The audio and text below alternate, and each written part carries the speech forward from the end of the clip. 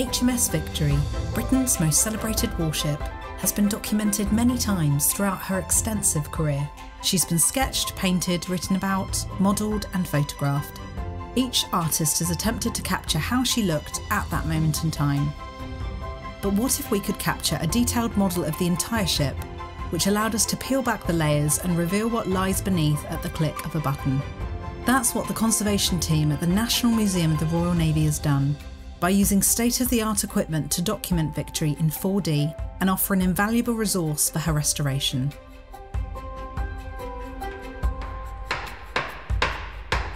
So the project started in October 2021. That's when we start thinking about how we can go about documenting such a ambitious project, really, in terms of archaeological data recording, but also the need for information for shipbuilding.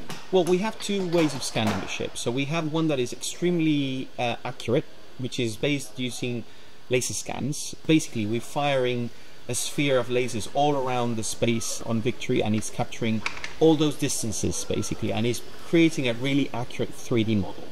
So we add another layer on our systems, which is photogrammetry. Photogrammetry works on a completely different way. It's basically using loads of pictures to create a 3D model. So we have two different systems. We have laser scanning and photogrammetry, and we combine them together to get the perfect documentation of the ship. Whilst 3D scans have been made of HMS Victory since 2013, this is the first where a fourth dimension has been added: time. Using drone surveys and high-resolution photogrammetry, the team have been able to capture moments in time before and after work is completed. This has now become the main way of documenting changes to the structure of Victory, as repairs are carried out by the team. But how does this futuristic technology scan a warship that's more than 250 years old? This is our laser scanner. What it does is it fires laser beams through this optical end here, which has a mirror, and it spins, capturing basically like a sphere of data. That 3D sphere is then populated with images that are collected by all these cameras around the laser scan, and as it goes, it creates this three-dimensional model of the ship. But what it helps us is understanding more the areas of the ship that we need to focus for work. So this is the part of the laser scan that creates that photo mosaic or photogrammetry, where we can then query it and understand the different parts of the ship that we're looking for, and we can go in every setup. With the ability to capture readings with 5mm of accuracy, the laser scans of Victory show every inch of the ship and its textures with incredible detail. This data allows the team at the National Museum of the Royal Navy to explore possible solutions to issues before repair work is carried out. We are building a very, very nice picture, actually, of how she was constructed. And I think what these 3D models give us is the ability to, when we are in the office and we are planning work and we are thinking about how we'll approach things, so we can model ideas, we can think things through in the digital realm, and it will massively improve how we approach things, and hopefully enables us to reduce the risk as we embark on certain elements of work. So it's exactly the same as building a model of a ship and then working from there and extrapolating the dimensions. But we're doing it in a way that 3D media and digital media can be manipulated, can be sliced, can be modified. And we've learned that as we go, things have changed and we can document them more clearly. So we can go back in time and see how these changes have happened.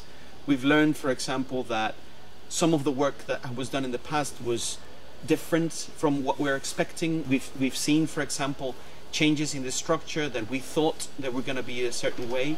For the archaeologists and conservators working on the conservation project, the 4D scans offer the chance to better understand and care for Victory. For the shipwrights, the digital models give them the ability to plan their work with greater precision. As the project enters the next phase of replanking the hull, the team will combine 4D models with traditional techniques to decide how best to complete the work. We're using state-of-the-art technology with traditional shipbuilding techniques, which I have to say I've never seen that being done anywhere else in the world. We have a few examples, of course, Cutty Sark, many other ships that have been worked, but not to this scale.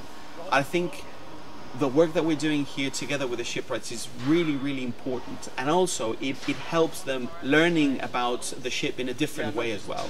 So we learn in terms of how can we apply technology to traditional boat building and shipbuilding, but also how can we use these techniques and these methods to go forwards and try to repair a first-rate ship of the line. By collecting this detailed information about Victory in a three-dimensional world, it will bring benefits for future conservation work. Issues that arise in the future could instead be easily examined and solved using the digital models, without needing to set foot on the ship. It's clear that having these virtual models of the ship offers the chance to better care for and ensure the longevity of HMS Victory for many years to come.